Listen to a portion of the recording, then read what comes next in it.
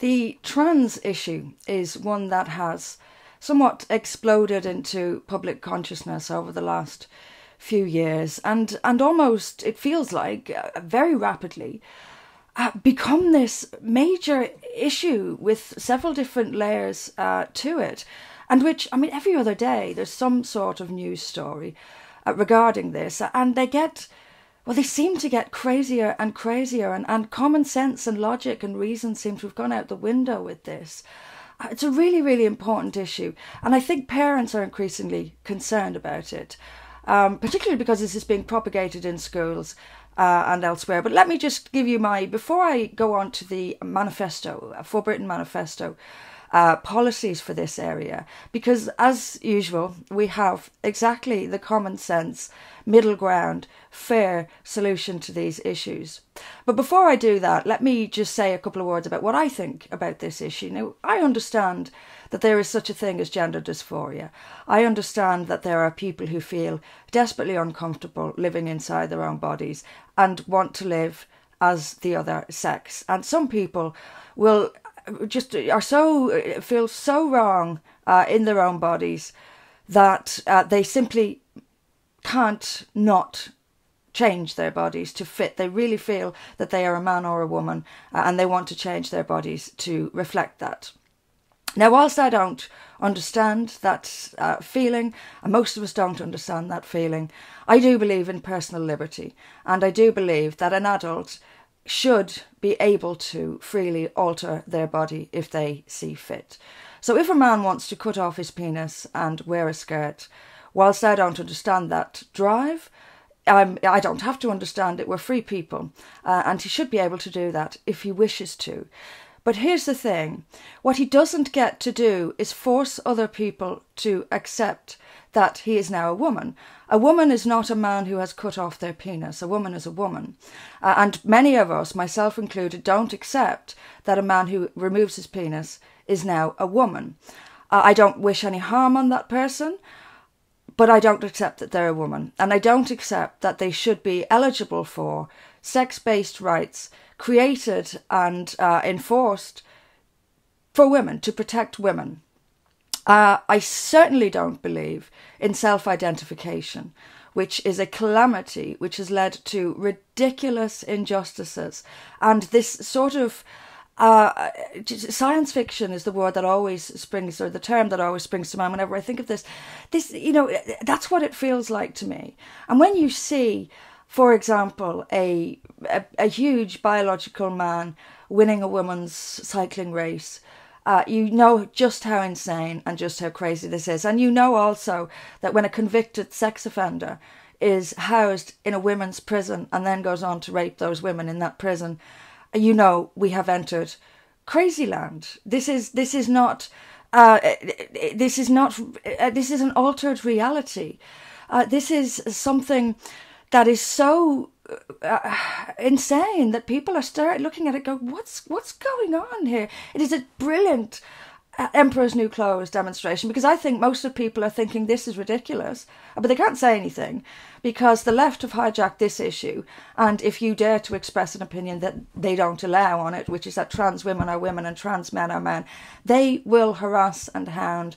And the government is on their side, the police is on their side. You can be arrested or threatened with arrest for what is it? Dead naming. That is when you use the previous name of a transgender person, or using the wrong pronoun for them. I mean, we can be arrested for this. Arrested. And there's that example from up in the northeast where the police phoned a guy and told him they wanted to check his thinking about the trans issue. So, like I say, there are several different layers to this, several different facets to it. So let me get on with reading from the For Britain manifesto for 2020. Fantastic manifesto, by far the best in the country, even if we do say so ourselves. But let me start reading from the trans section. So, the trans issue is increasingly prominent in British public debate. It is a provocative topic and one in which freedom of speech has been severely curtailed. Now, here's issue 1. These are the layers of this issue I was talking about. And it says the most contentious aspects of this debate can be summarised as follows. 1. Self-identification. Under the Gender Recognition Act 2004, those who wish to live as the opposite sex are granted a gender recognition certificate, provided they, provided they can show that they have lived as the opposite sex for a minimum period of 2 years and intend to do so for the remainder of their lives. Now, there's a little problem in this, isn't there?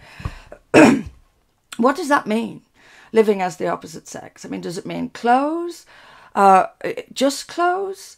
Does it mean participating in activities usually undertaken by one or the other sex? It's just that immediately, and this isn't the most important aspect of this, but it does raise a little bit of a question and a little bit of a red flag. The trans activists who push this stuff do so and say they are doing so to challenge gender stereotypes.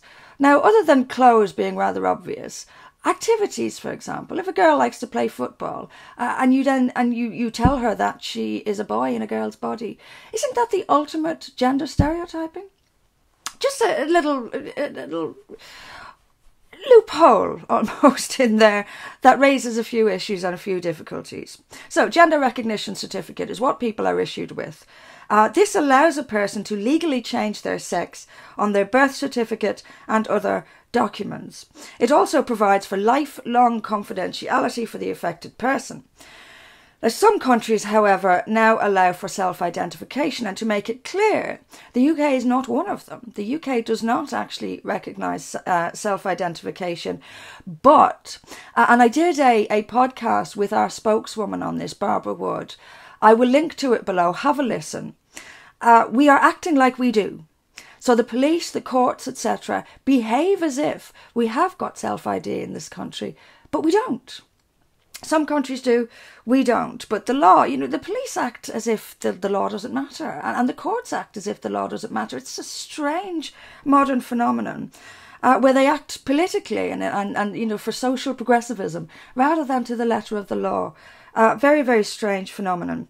So self-identification means that a person merely has to state that they are the opposite sex to be allowed access to services intended for that sex. This has resulted in biological males being granted access to women's dressing rooms, bathrooms, hospital wards, prisons, or other spaces intended to be private places for women. Even rape crisis centres and women's shelters. Now, I have seen a despicable photograph from a women's shelter of an inclusive women's shelter, which allowed self-IDing, it was Canada, allowed self-IDing males to come into this women's shelter. And this guy was in the bathroom of this shelter, shall we say, pleasuring himself on camera at a crisis centre for abused women. If you don't see the problem with that, and you don't see how disgusting that is, then perhaps this video isn't for you. As I said earlier, women and convicted sex offenders sent to women's prisons. We even have the appalling situation, also in Canada, in which a period fetishist and child predator was allowed to sue women for refusing to wax his male genitals in their female business. So, this is appalling, utterly, utterly appalling, and it has to stop. And the feminists, of course, quote unquote feminists, guess whose side they're on? Second aspect of this, vital aspect of this, is freedom of speech. Those who do not accept that a person may legitimately change sex are currently unable to state this publicly for fear of censorship or punishment. Now, to be honest with you, I worry more about videos I make about trans than I do about immigration or Islam. The censorship is even greater on the trans issue. Police routinely arrest or threaten to arrest those thought to be guilty of misgendering, i.e. referring to a transsexual by the pronouns of their biological sex, or dead naming, referring to a transsexual by their previous name. Others are deplatformed or fear losing their jobs if they express their genuinely held views on this matter. There's a campaigner on this issue, Kelly J. Keane-Minchell, who goes by Posey Parker, and she's done some great videos on this. But we have seen, there are videos, for example, of this group called Lesbians on Chairs being removed from an event because they don't believe that men can become women. Fear of losing job, very real. Same thing with Islam or immigration. And people are not expressing their genuinely held opinions on this matter. Third major issue here, and here's where the liberty aspect comes in, because you do as an adult have the liberty to remove your genitals if you wish, or alter your genitals if you wish. You do not, however, have the right to tell children that they are in the wrong body, and you certainly do not have the right to inflict chemical experimentation upon children. Thousands of children are being referred for gender issues these days, and hundreds, I did a video on this recently which I linked to below, hundreds are being experimented on by the NHS, because they believe things that they're being told in state schools. So the state is spreading this propaganda, and the NHS is providing the experimentation, and it is experimentation on children.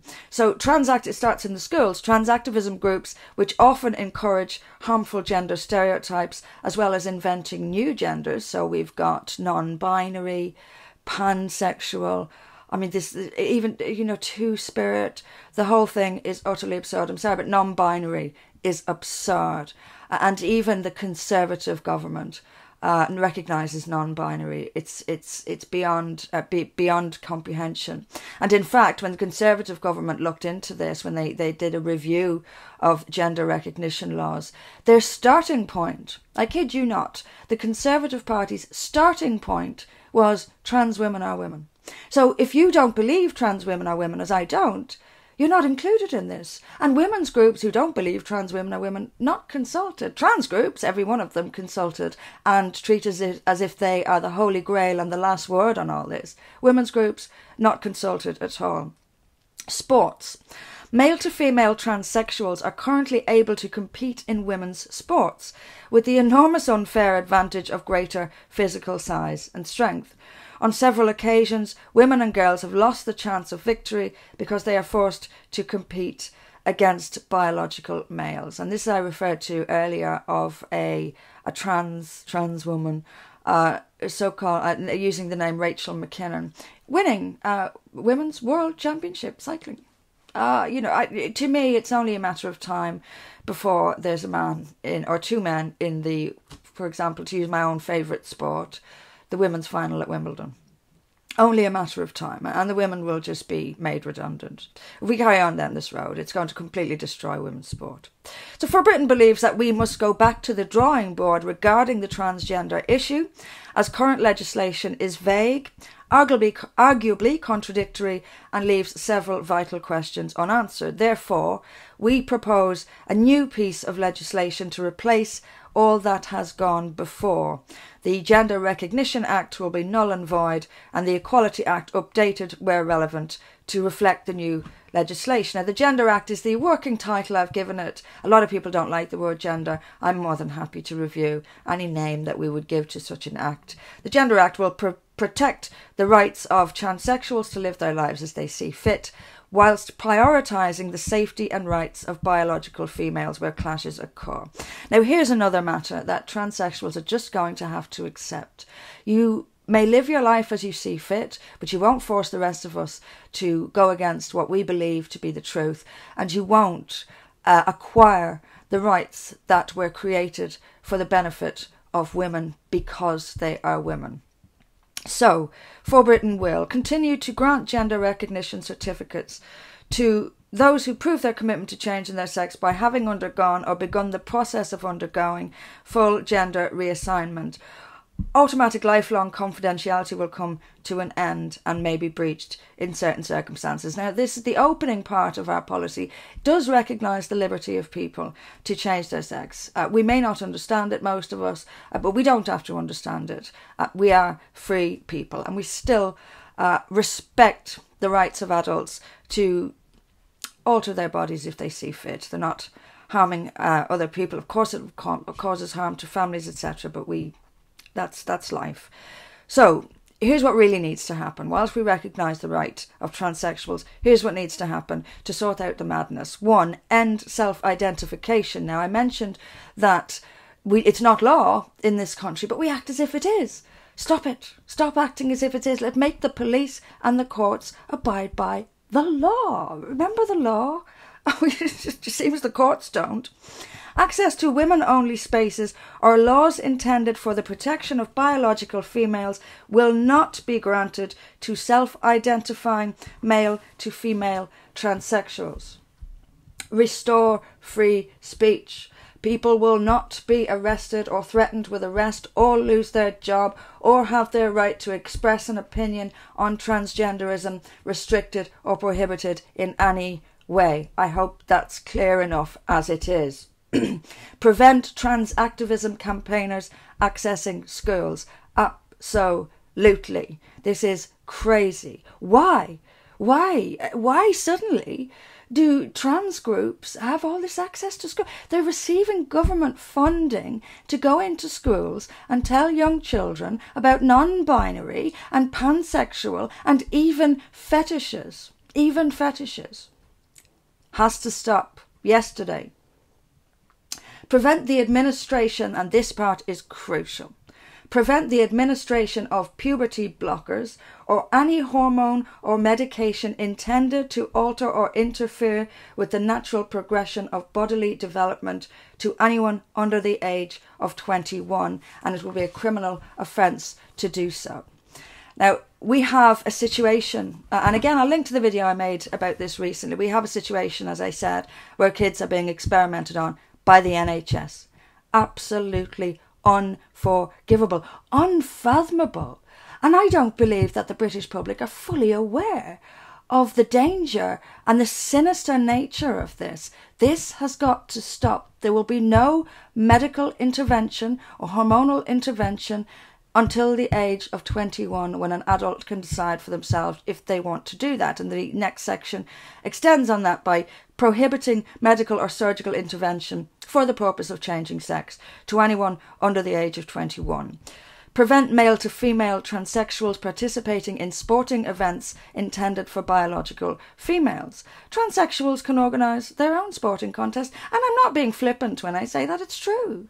It's true. You know, this is one thing that disadvantaged transsexuals are at. Well, I'm sorry, but that's life. You don't get to get everything you want in this life. And we're not going to destroy women's sports so that a tiny number of transsexuals can participate. Finally, prevent male-to-female transsexuals from working in women's shelters, dressing rooms, girl guides, or any other space intended to be reserved for biological females. Male-to-female transsexuals may be imprisoned with biological females only if their male genitalia has been removed and they do not present a threat to biological females. Now, I do go on to say male-to-female transsexuals should not, however, be placed in danger themselves, i.e. in a male prison. Therefore, such prisoners should be classified as vulnerable and afforded full protection. Now, it would be torture and it would be wrong to put a male-to-female transsexual into a male prison. I think we know what would happen.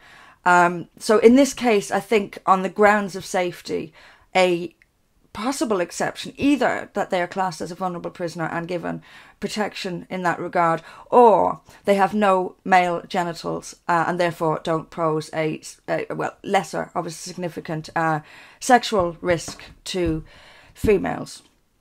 This is all simple, it's all fair, it's the middle ground that we need.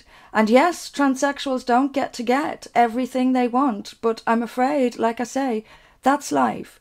Women deserve protection from sexual offenders, even including women in prisons, women, we must have this protection.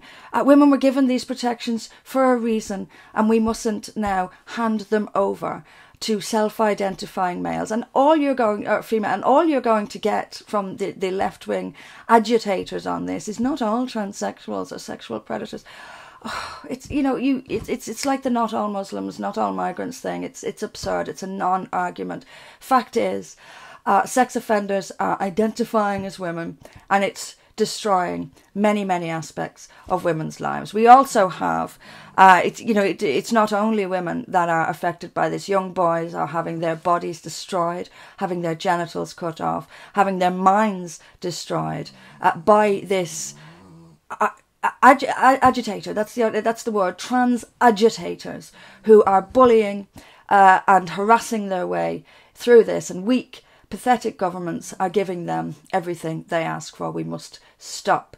We must find a reasonable, fair middle ground of common sense, and that is once again what For Britain is offering. Check out the rest of our manifesto, forbritain.uk, and if you like what you read, if you like what you hear, join us.